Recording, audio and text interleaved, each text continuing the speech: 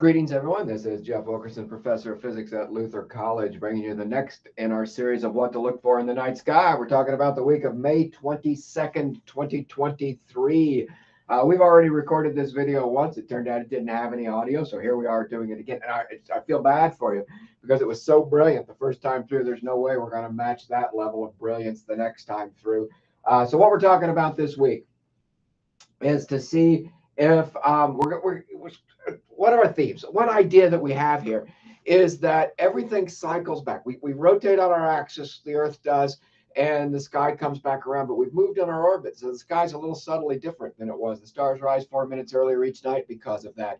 And there are variable stars out there. The planets are moving against the background stars. Everything's the same, but everything's different. One orbit later, we come back around to the same patch of sky. Everything's the same, but everything's different. And that's been a theme that we've been following this spring. And we're going to do this again. So we're going to do sort of everything we've already done and a whole bunch of stuff, but it's all new. So it's all the same as what we've been doing the last few weeks, and it's all new here as well. So anyway, let's start in the evening sky. Just as it's getting dark, the first hour after sunset, you look to the west, and you see the moon and Venus. So let's start over here. We got Castor and Pollux, the twin stars over here, and they are Venus is down here. So you go make about a right angle, go boom, boom, boom. Castor, Pollux, Venus is your right angle. On the night of the 22nd, as the week just starts, the moon, for me, will be about 10 to 15% full. If you're watching from someplace else in the world, not here in the middle of North America, the exact timing will be different. And so the moon will be a little more full or a little less full. But we're talking about 10 to 15% full on the night of the 22nd. And it looks, it's not quite right. It doesn't quite make a rectangle. It's a little extended too far out that way to make a rectangle. But that's the idea, is the moon will be making a rectangle with Castor, Pollux, and Venus. And you go out and check it out. I recommend, take a picture with your cell phone. Post it someplace and tag me on it. That'd be great. I sit down with a sketch pad, a piece of paper, and sketch just a little bit. Do something to extend your time with this region of the sky, to enjoy it just a little bit more. The evenings here, in the north, the evenings here are getting warmer, and it's a pleasant to be out to observe this and spend a little bit of time under the stars to see it. By the next night on the 23rd, the moon will have moved across to be just under Pollux right here. So it's sitting here just under Pollux, and it's going to be about 20% full for me. Again, a little bit more, a little bit less for you, depending on exact timing of your observing. But this is another great, great view to spend a little time with and to take in, with the moon sitting right here with Pollux. By the night of the 24th, as we get out there, what is that? Wednesday night, the 24th, the moon's going to be between 25 and 30% full. All of these are good, thin crescent moons. They're beautiful crescent moons, and it'll be above Mars out here. So you go Castor to Pollux, and take that same distance down again, and then over some, and you get to Mars. And so you'll see Castor, Pollux, Mars out this direction. On the 24th, the moon is right there. All 3 nights worth observing. Get out and observe them and enjoy them. Now, we spent a little bit of time talking about the tail of Leo, the 3 stars in the triangle of the tail of Leo. And we talked about this last week. Last week, we went in this region to look at an elliptical galaxy. And this elliptical galaxy in the Virgo cluster here, we talked about our galaxy. We live in a spiral galaxy. I'm giving an astronomy exam to my astronomy students here in just a few hours as I'm recording this. And I hope that they've realized that they're probably going to have to reproduce a sketch like this. This is how important this schematic view of our galaxy is, to say, we live out here someplace. The center of the galaxy is towards Sagittarius down there. And so if we want to look at nebulae and clusters and stuff, and we want to look along this disk of the galaxy. But if we want to see out into deep space, as we talked about last time, we want to look out through the thin part of the galaxy.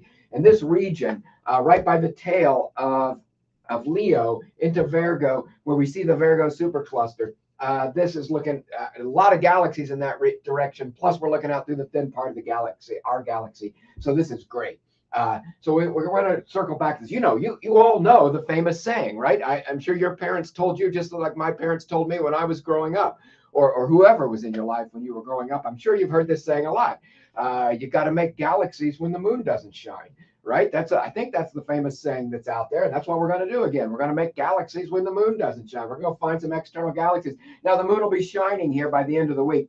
So if you wait until the weekend, if you wait until the 26th or the 27th, 28th to do this, this is another thing we probably want to do during the week, say Monday to Friday, before the moon fills out and gets over into this region.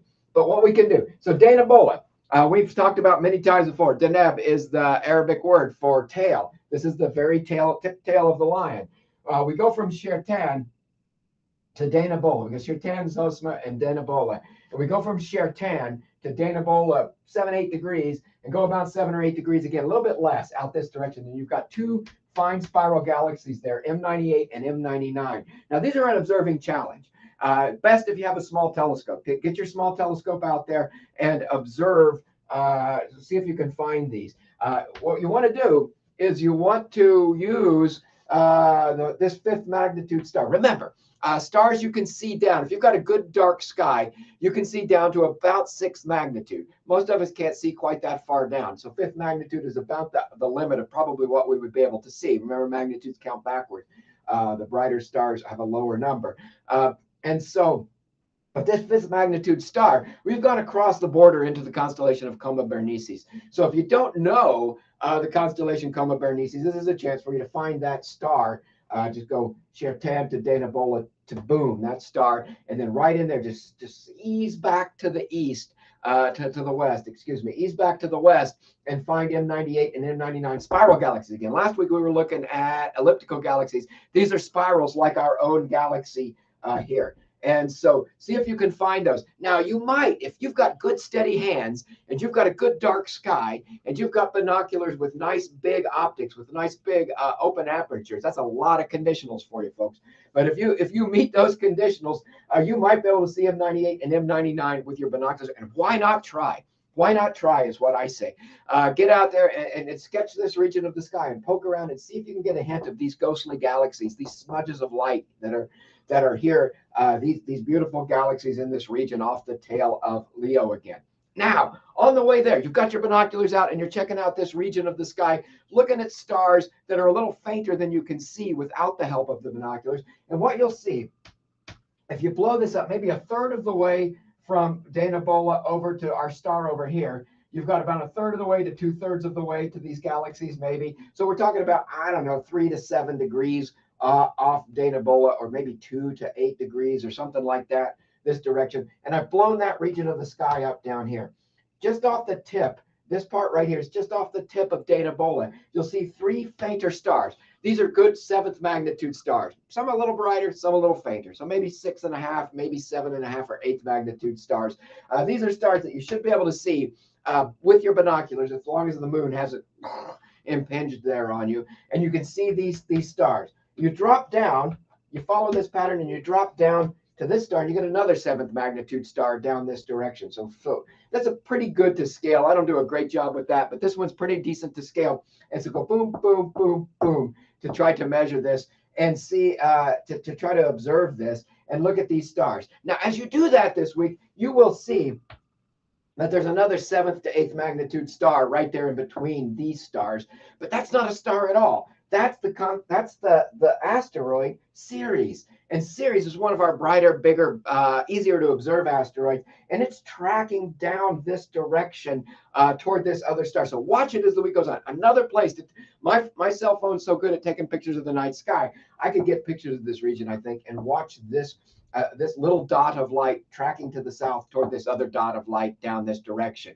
Now, it's another great place to get your sketch pad out, get your binoculars and your sketch pad, and go after this and see if you can do this. So as the week unfolds, watch Ceres. See if you can find Ceres and watch Ceres track down to the south and watch this gap close down this direction. That's what we got for you this week. Good week. I hope you have some clear skies and have a chance to get out to observe this. Watch the moon filling out, making, it's just a beautiful region of the sky in the evening looking west, where you've got Castor, Pollux, Venus, and Mars over there. And then also in the sky, looking almost due south as it gets dark. So in the sky all night long is this region around Leo. So find the triangle tail of Leo and look for these beautiful faint spirals, but then also see if you can find Ceres tracking through there. And I think it should be a great week. We'll have something, as always, we'll have something new for you and something not new. Basically, it's all new and it's all not new. We'll do that again next week. And so thank you for watching. Have a good week, everyone.